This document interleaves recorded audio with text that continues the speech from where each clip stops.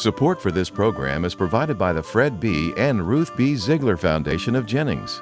The Ziegler Museum is a cultural center for Southwest Louisiana, featuring European and American art and wildlife dioramas.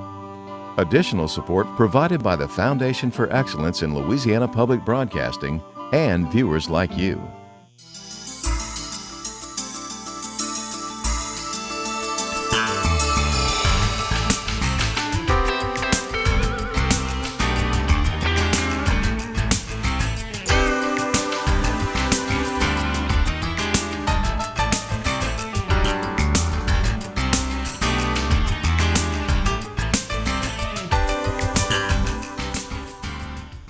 Hi, I'm Kelly Spires, and welcome to Louisiana, the state we're in. This week, we sat down with Governor John Bel Edwards to talk about growing partisanship in Baton Rouge.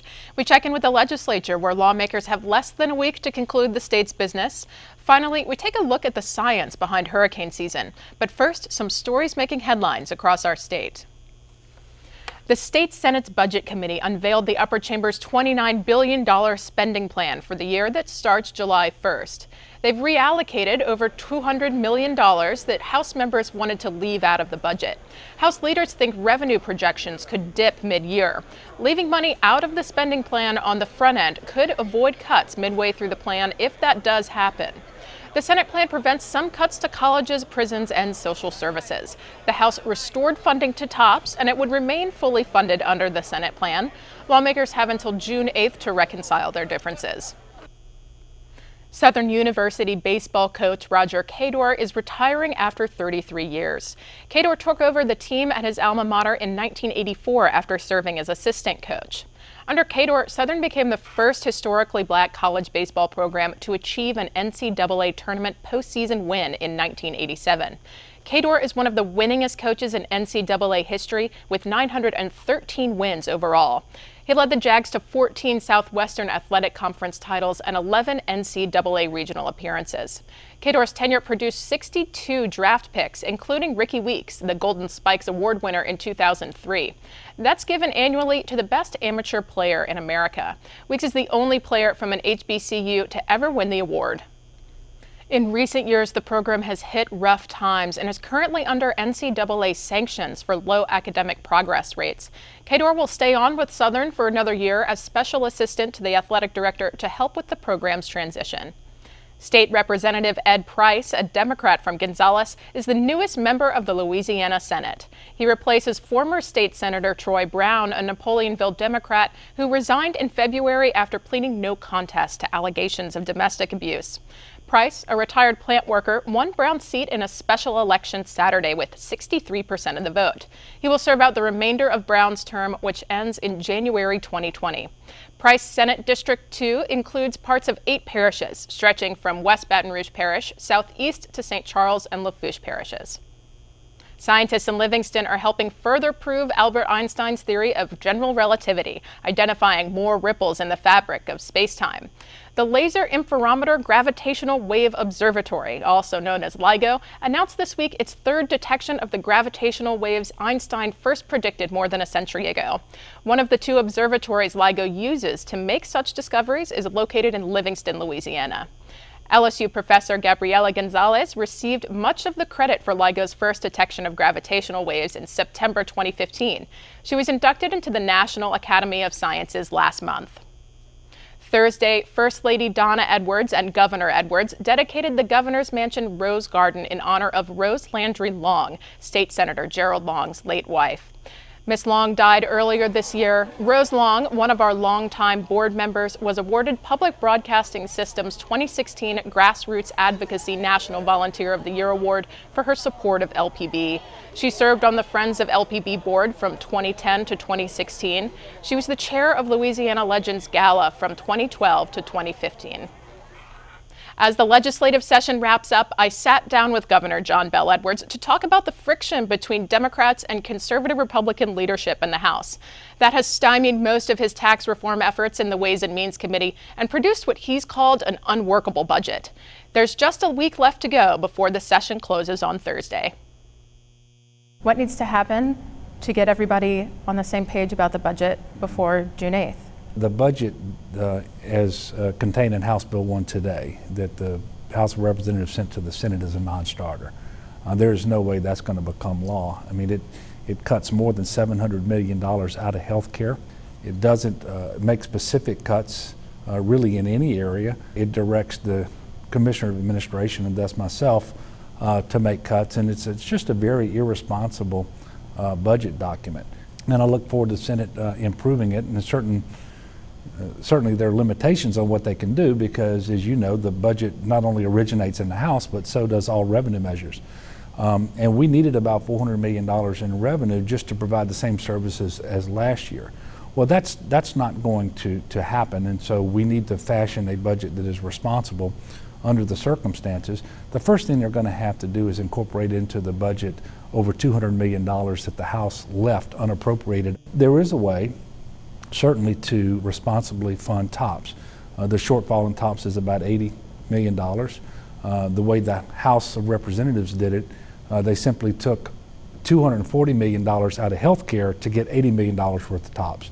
That doesn't make sense. And the reason that happens is when you take $80 million state general fund out of health care, you forfeit the federal dollars that would bring down to the state of Louisiana. I think it would be worthwhile to talk about the friction in this building between the both chambers, the first and fourth floor, and the two parties. People are frustrated. I'm frustrated. You know, we came into office last year facing the largest general fund deficit in the state's history.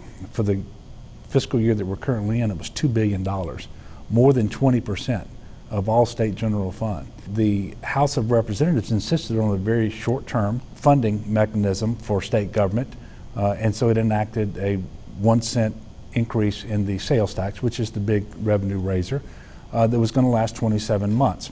But before the penny rolled off, they had committed to enacting structural long-term budget and tax reform, and in fact created a task force to study and make recommendations. And despite the fact that this is the last fiscal session, they are not doing anything to address that fiscal cliff. That's not what we need. The state needs predictability and stability. It doesn't come from that sort of I think, irresponsible behavior. The issue is on structural change in Louisiana, especially when you're talking about revenue. It's a 2/3 vote that's required. And those measures have to start in the House. And so that's really the biggest part of the challenge is because you cede control of the issue to a minority. So that's what happens. And we do have right now a level of partisanship in the legislature, in state government that is more than I have seen in my 10 years here. And I quite frankly don't think it's in our best interest. I call upon people to be Louisianans first and not Democrats and Republicans, and we can get back to being partisan in time for the next election, but right now we ought to be trying to solve our problems. If we need a special session, when will you call it, how long will it be, and what will be in the call? In terms of when the special session would occur, you know, we're sitting here with not much time left in this session.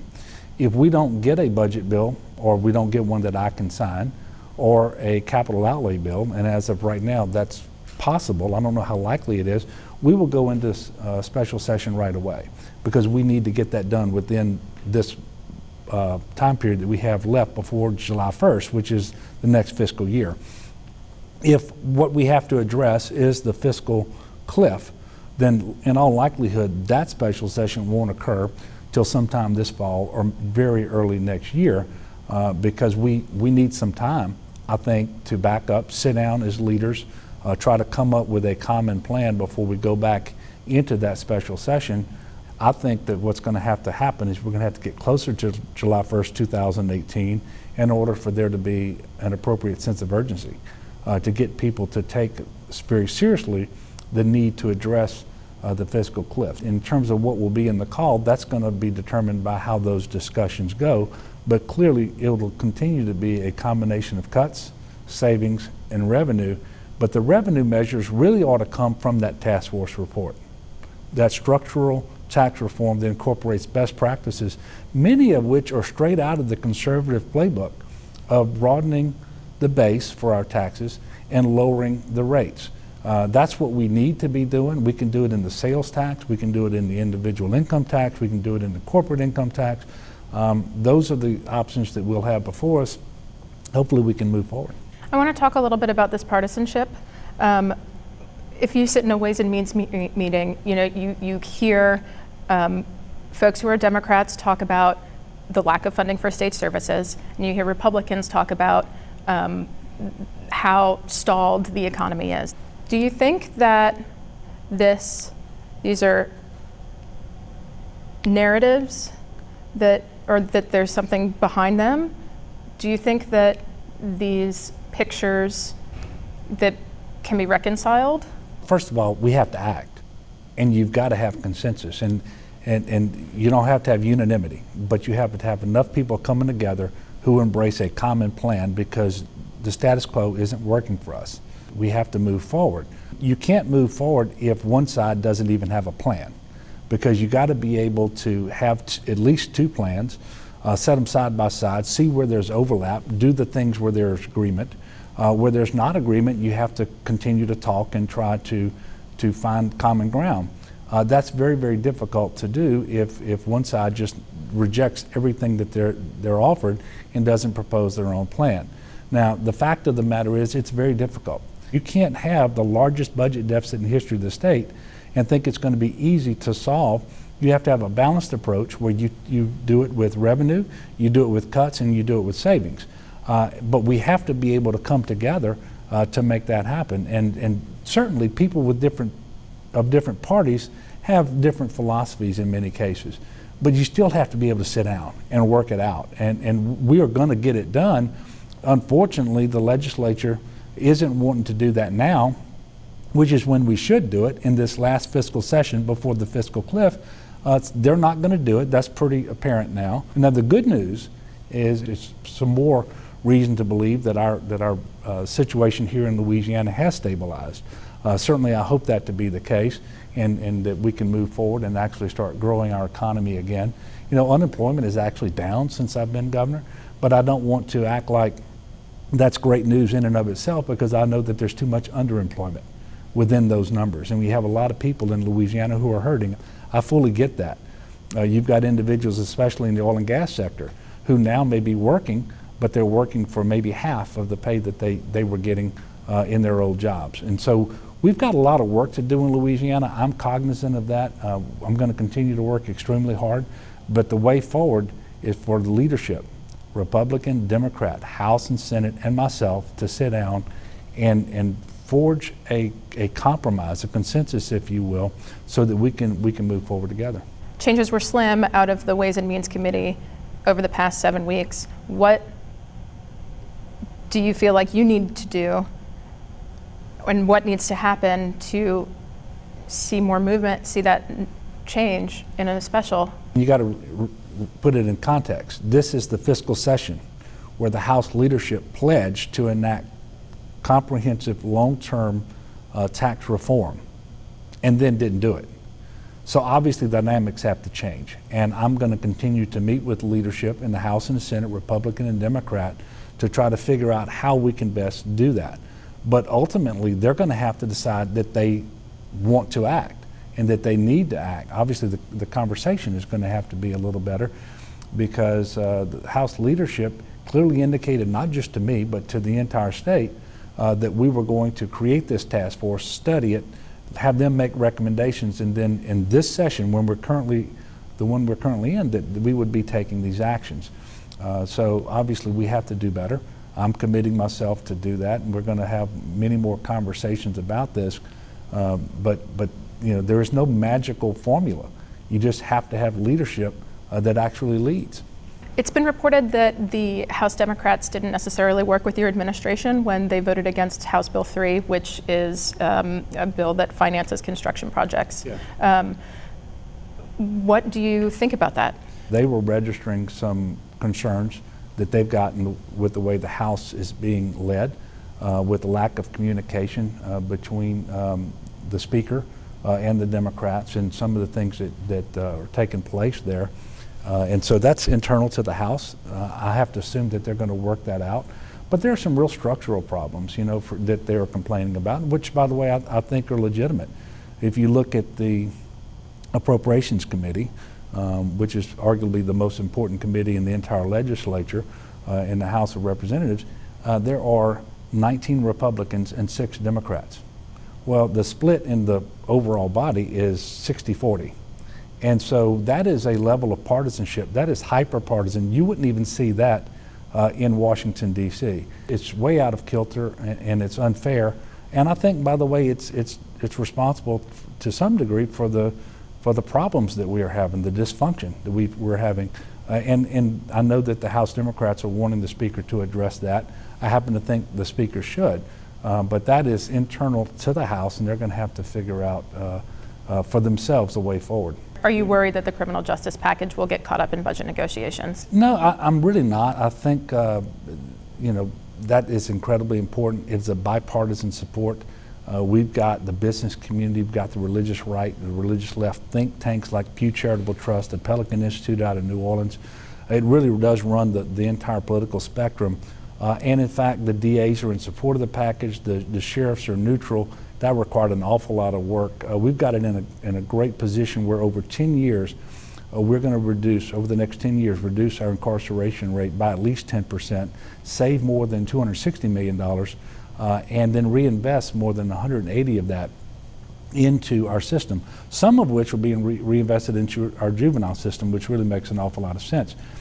And we are focusing on non-violent offenders, and we're looking at the drivers of our incarceration rate, typically low-level drug crimes and nonviolent property crimes. And we're only doing those things that have been successfully done in other southern conservative states who did these things years ago.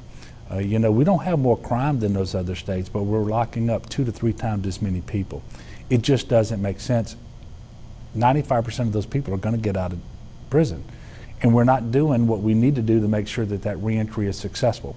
And every time a reentry is unsuccessful, we create another victim of crime. So we have to do better. We can ultimately spend less and do better, and that's the path that we're on. And so I believe, as I'm talking to you right now, that we're in good shape on that criminal justice reinvestment task force legislative package. Since the time of this interview, Governor Edwards has issued a call for a special session immediately following the regular session's scheduled adjournment on June 8th. That's if lawmakers don't get everything done. The clock is ticking to do so before the deadline next Thursday. Lawmakers from both sides of the aisle are frustrated that the state's looming budget deficit won't be fixed. Legislators have made progress on the criminal justice reform bills. There aren't many rocks left to turn over if lawmakers are looking to reform the state's tax code. The legislature formed a task force that spent 6 months studying it. The governor offered a package of bills, and a lone lawmaker, Republican Barry Ivey from Central, gave reform a shot on the House floor on Tuesday.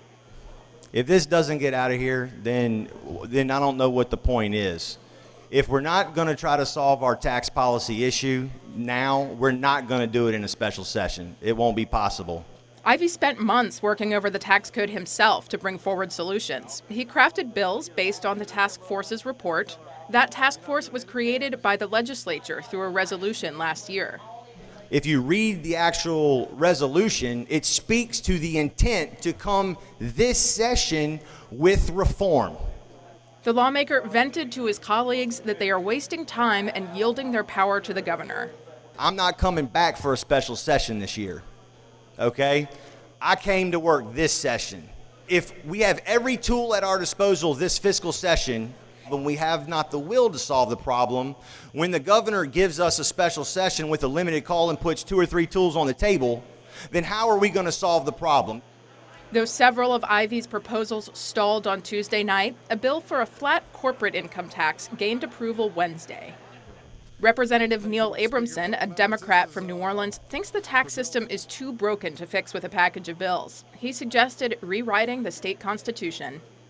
The crisis that we face is a financial crisis.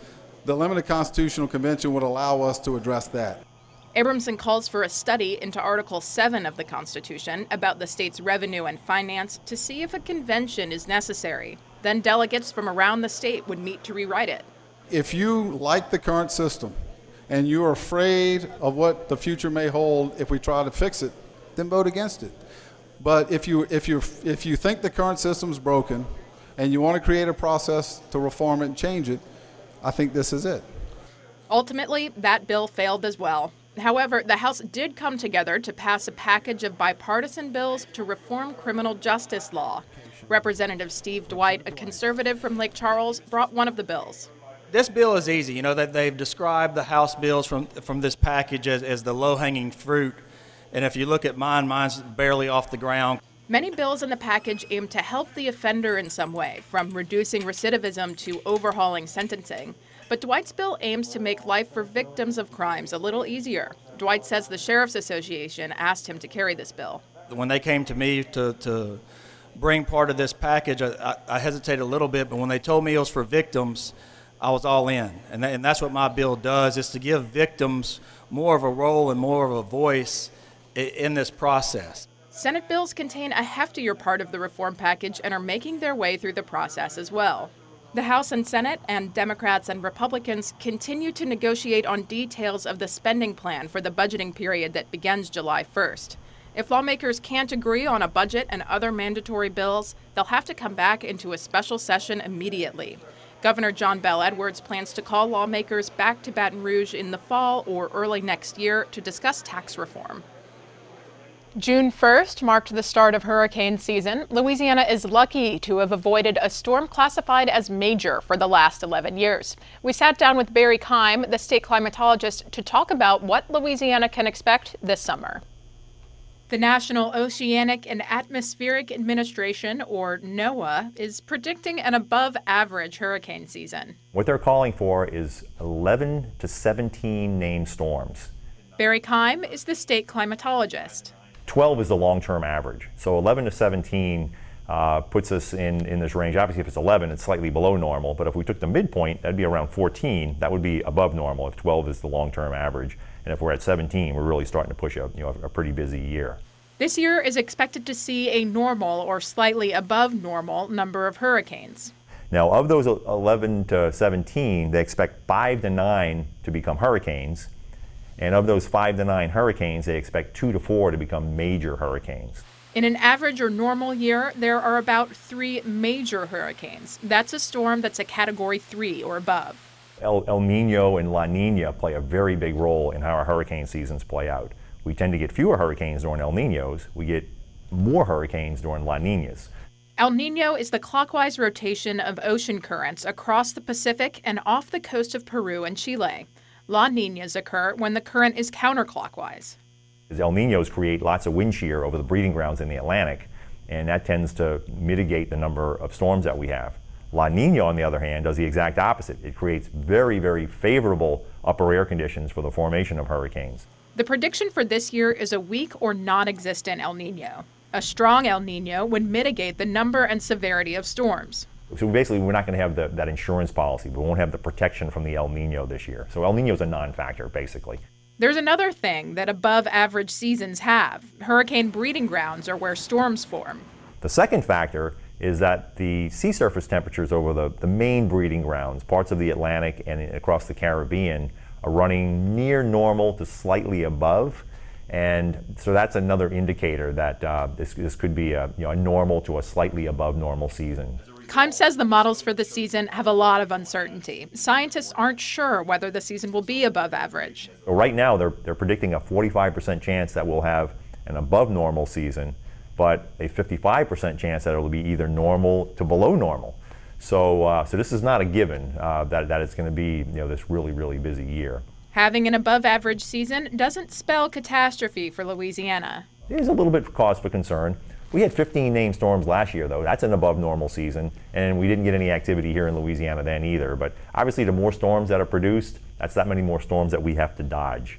And Louisiana has fared poorly in below normal years. We've been hit in quiet years. 1992, 7 named storms. Well, one of those was Andrew. 1965 was also a pretty quiet year, and Betsy rolled up on our shores and just crushed New Orleans. And in 1957, we had a quiet year, and Audrey rolled up on our shores, just putting a pretty good smackdown on southwest Louisiana. Louisiana and the United States have been lucky to have a quiet spell. No major hurricane has hit this country since Wilma in October in 2005. We have not had a major hurricane since the Katrina-Rita season. And that's just mind-blowing to me. The longest we've gone, since say 1900 was about a 5-year stretch without a major hurricane landfall. Up until this run right now, we're 11 years in and still counting. But storms that aren't major can still do damage. We have had some catastrophic hurricanes that have hit our shores. Gustav, we know what that did to Baton Rouge. That was only a Category 2, so we don't count it as a major hurricane. And just like shooting dice, the previous rule has no effect on the probability of the next. Every year has the same probability, essentially, okay?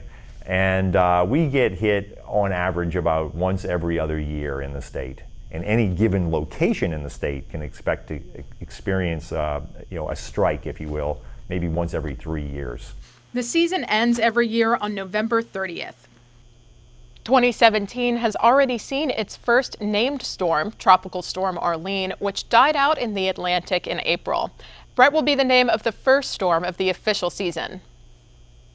That's our show for this week. Remember, you can catch LPB on demand on your phone or tablet with our LPB Anywhere app. The download is free from your app store. You can catch LPB news and public affairs shows as well as other Louisiana programs. Please like us on Facebook as well. From everyone at Louisiana Public Broadcasting, I'm Kelly Spires. Thanks for watching. Until next time, that's the state we're in. We'd like to hear from you. Write Louisiana, the state we're in, 7733 Perkins Road in Baton Rouge. Call toll-free 1-800-272-8161. Email LPB. Check us out on Facebook and Twitter. And visit our website at lpb.org to view your favorite stories again. This and other editions are available on home video. Support for this program is provided by the Fred B. and Ruth B. Ziegler Foundation of Jennings. The Ziegler Museum is a cultural center for Southwest Louisiana, featuring European and American art and wildlife dioramas. Additional support provided by the Foundation for Excellence in Louisiana Public Broadcasting and viewers like you.